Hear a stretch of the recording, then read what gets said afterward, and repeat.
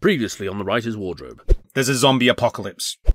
Right, now, where did he leave this bloody thing? Ah, there it is, loose phone. How long do you think the battery will last on this thing?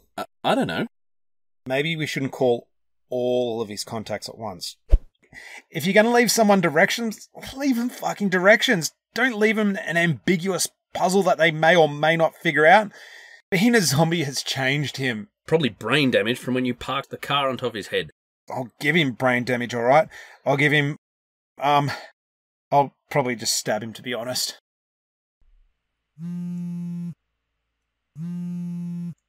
What's that? It's the phone, in your pocket. Oh, right. Would have been nice if the bullet hit the phone instead of my cheek, but whatever. Are you going to answer it? Could be important. Oh yeah, it could be Veronica. Who's Veronica? I don't know, I just assigned her a random name so I'd stop calling her mystery woman. Answer the bloody phone. Who's that?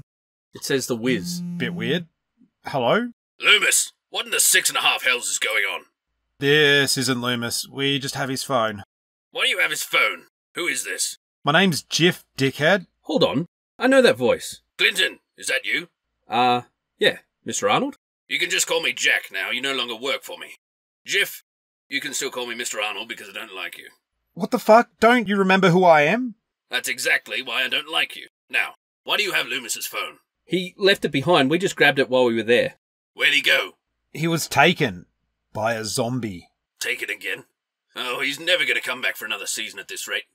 Wait, are you telling me there are smart zombies now? It's the only logical conclusion. Nobody could survive being run over that many times. Doesn't matter. The important thing is we find him. He's in trouble. We're already on our way to find him. I still really don't know why we should care, except that Vanessa might be there. Because the very fabric of the flat is being torn apart, you idiot. Don't you understand? Of course. I think it's pretty obvious that we don't. Things are going wrong, boys. Very wrong. There's a taint in the air. Corruption. Zombies might be the least of our troubles before long. Barnabas will know what to do. Where is he? Who's Barnabas? He was the butler. Oh. He's dead, Jack. Jack? I'm here. Listen, I'm going to send someone your way. Stay put, and they'll be there in a jiffy. Ha! I cannot stress to you both how important it is that Loomis is found. I know you can do it. There's a reason I hired you both. So, explain that for me. Well, it seems like... Stop. Before you say anything, I meant why does our former employer need to contact Loomis in the first place? It's a bit weird that he'd be casually calling him up, right? People have lives outside of you and me, Jiff. They could be friends, or enemies, or lovers. And why is he the Wiz? Could be a computer hacker. I never saw much of him around the lab after he hired us, but it's feasible he did some IT-type stuff. He always wore that burgundy suit, you remember?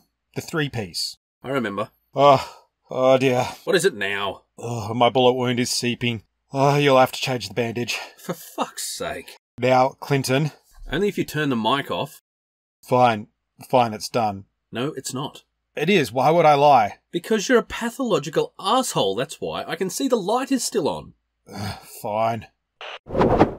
Ladies and gentlemen, welcome back to Jiff and Clinton's not so real-time anymore survival guide. More of a post-event look at the activities of the day with reflections by myself and my offsider Clinton.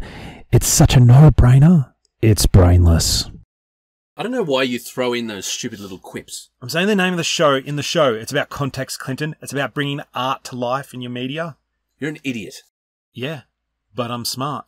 What? And at least I'm not a pussy, Clinton. Imagine how dead would be if I had your constitution. Have you forgotten so soon, Jiff? Forgotten what?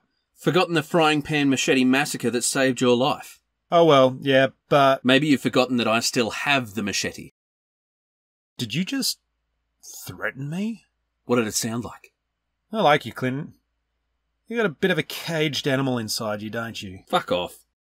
Why do you think he hired us anyway? I thought that much would be obvious. Did you? It's a filthy, dirty world, Clinton. When this is all over, there's going to be corpses and shit everywhere, and we're going to be sitting pretty tidy. You know why? Why? Because who's going to be their first call?